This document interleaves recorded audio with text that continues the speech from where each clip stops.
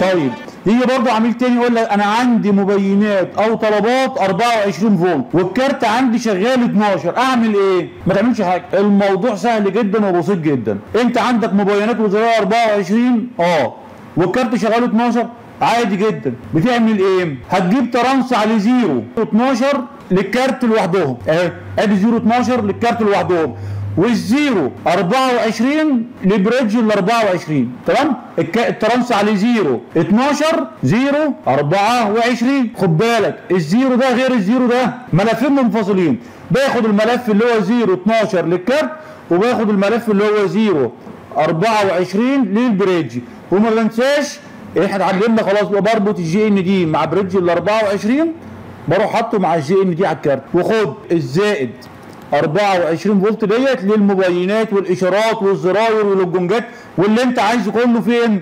في الكابينه. قال لك انا الترانس اللي عندي ما عليهوش 24، انت كده هتعذبني، الترانس ده مش موجود يعني، ده هو موجود بس قليل.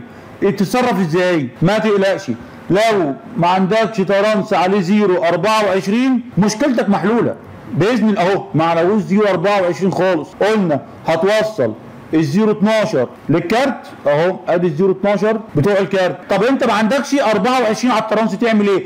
تاخد فرق جهد ما بين ال 65 وال 85، ادي 85 وادي ايه؟ وادي 65 هيديني 20 فولت حلوين جدا، هيشتغلوا زي الفل. بس برضه ما تنساش اربط الجي ان دي اللي هو سالب ال 24 فولت على بريدج ال 24 ب الجي ان دي على الكارت، وديت اللي هي زائد ال 24 فولت تشتغل بيها اشاراتك ومبيناتك ومنتجك وكل حاجه. فلو انت ما عندكش 0 24 على الترانس، لا العمليه محلوله، خد فرق جهد 65 85 واشتغل.